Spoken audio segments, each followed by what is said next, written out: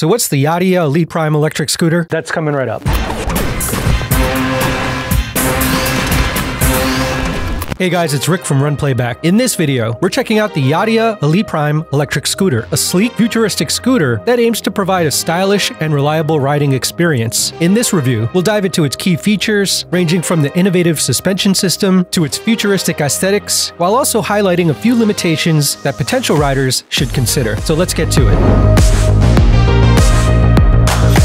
One of the standout features of the Elite Prime is its single-arm cantilever design, contributing to a clean and minimalist aesthetic. Combined with a wide footboard layered with a strong, grippy material, the scooter has a modern and sophisticated appeal, making it an attractive option for riders who value style. Equipped with Polymer suspension, the Elite Prime boasts enhanced toughness and durability. This innovative system surpasses traditional spring and damping shock absorbers by providing greater deformation ability, effectively reducing vibrations and ensuring a smooth and comfortable journey while minimizing the impact of uneven terrain. The 10-inch self-healing tubeless tires with an inner polymer memory coating serve as another noteworthy feature. The high-density, flexible nature of the coating creates a self-healing, leak-proof zone. This tire design adds an extra layer of convenience, as riders can enjoy a worry-free experience with reduced risks of punctures or air leaks. Weighing in at 64 pounds, the Yadea Elite Prime falls within the range of scooters in a similar class. However, it's worth noting that this weight might be a limiting factor for some users, especially those residing in walk-up apartments or individuals seeking greater portability. So depending on where you live, handling and transporting the scooter may require additional effort and considerations. The Elite Prime is powered by a robust 1500-watt motor, providing ample power for most riders. The inclusion of a dual-disc brake system enhances stopping power, allowing for more controlled and responsive braking. This setup ensures a safer riding experience and mitigates brake noise, which can be a nuisance for some users. Additionally, the scooter features a drum brake and electric cutoff, providing multiple layers of braking redundancy.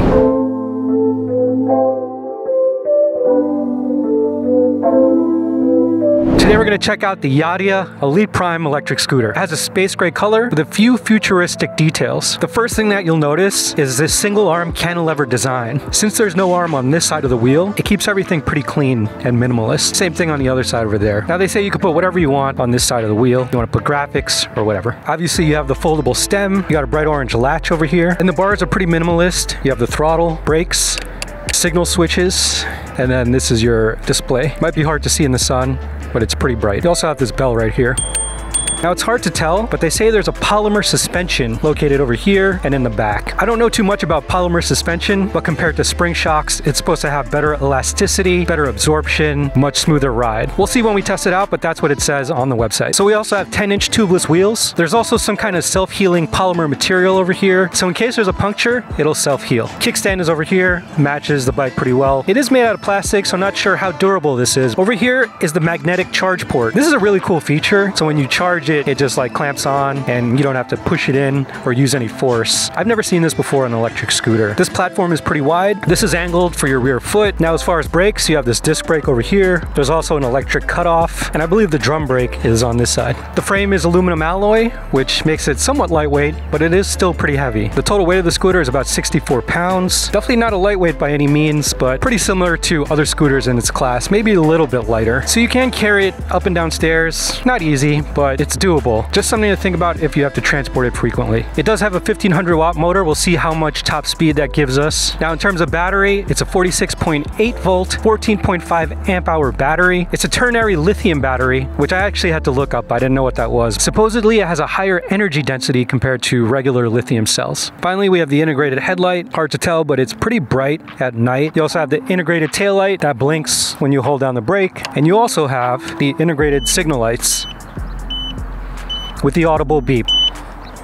That's right, and it auto shuts off just in case you forget. Now I'll show you guys how this thing folds down. So lift up the latch, pull down, bring out this little hook over here, attach it like that, and that's pretty much it. And then you can carry it wherever you need to go. Okay, so now that we did the walkthrough, let's take it out for its first ride.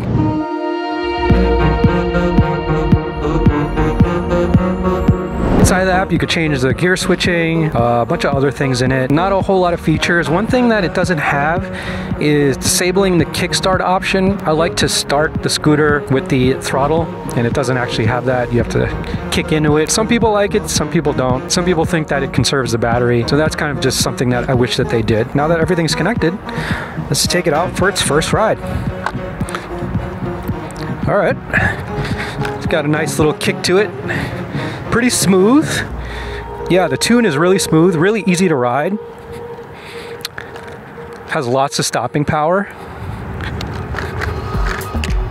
Very smooth. I feel like there's some regen in the stopping as well.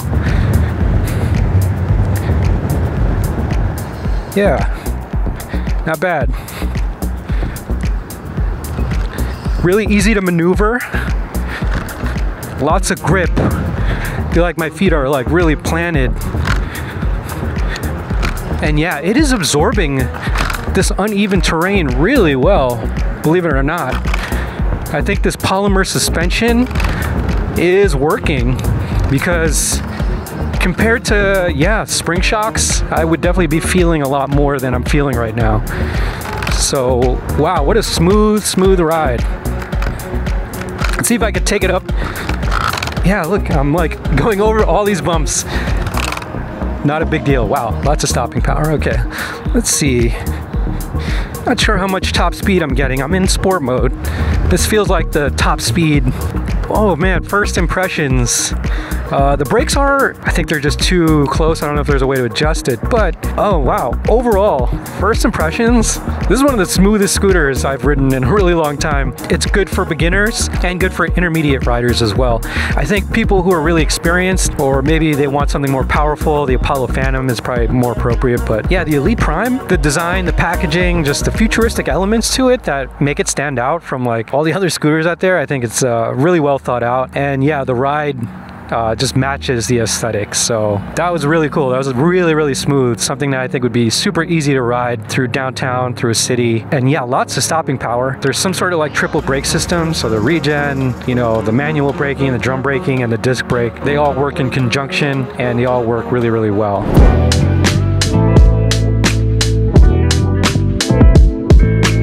With a 46.8 volt, 14.5 amp hour ternary lithium battery, the Elite Prime offers a respectable range compared to its competitors. The battery's higher energy density, in comparison to other chemical batteries, allows riders to travel up to 40 miles on a single charge. This extended range ensures that riders can embark on longer journeys without frequent interruptions for recharging. The inclusion of an integrated headlight, taillight, and signal lights with audible beeps enhances rider safety, particularly during nighttime riding or in low light conditions.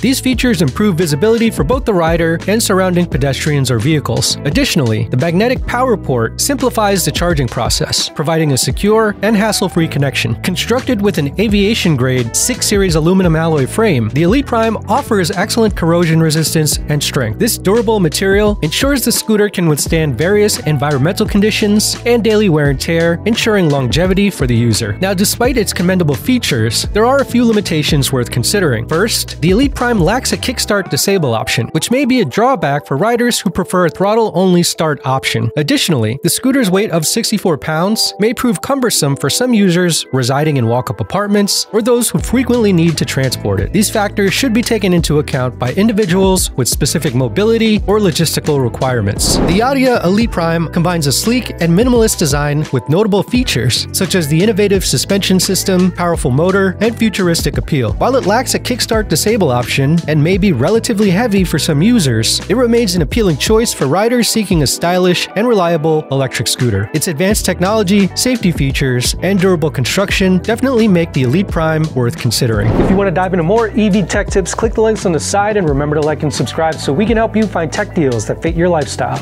We'll see you guys in the next video.